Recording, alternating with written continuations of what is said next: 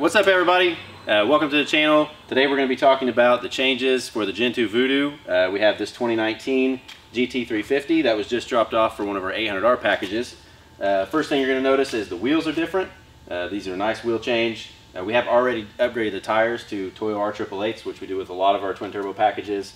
So those are aftermarket. Everything else on the car is still stock. One of the changes we have is a new recast block with reinforced cooling jackets.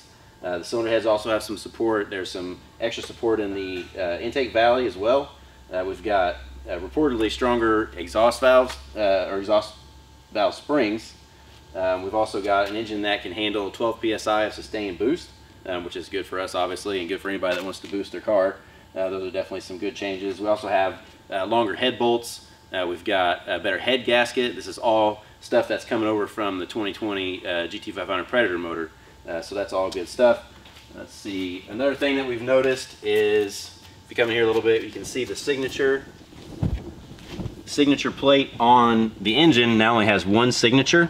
None of this has been confirmed, but now it looks like there's only one person involved in assembling the engines.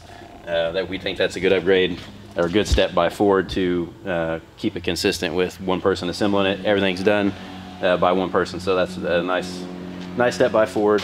We also have GT350R valve train components, all the VCT stuff, secondary timing change has all been carried over from the 350R, so that's all standard now as well.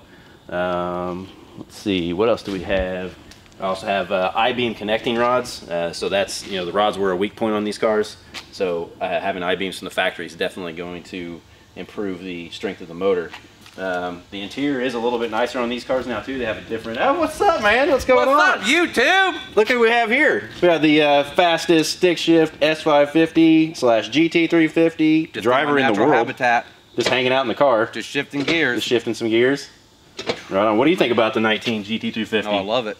We've got some new carbon fiber inlay. We're gonna put some boost to it? We're gonna put some boost to it. Apparently we're gonna turbo this one.